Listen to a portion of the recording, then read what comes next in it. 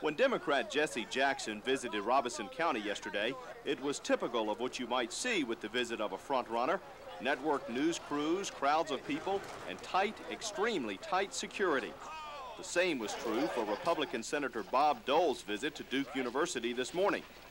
Today in Chapel Hill, the crowds turned out for Democrat Gary Hart, but from there, things are different. Gone is the Secret Service protection.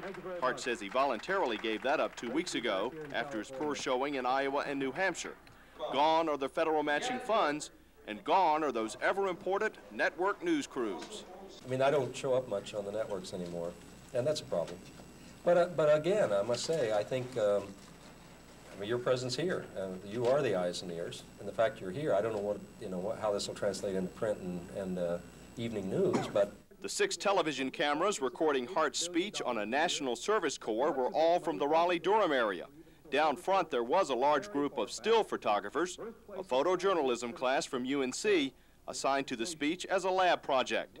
And in one corner of the room, a lone uniformed campus police officer served as security in this crowd of 800. Despite it all, Hart maintains he's still a serious candidate. He says comments made a few weeks ago that he would be a part-time candidate were misinterpreted. And no matter how he does next Tuesday, he's in the race to stay. I am running for president. I want support of voters in North Carolina and every state on Super Tuesday.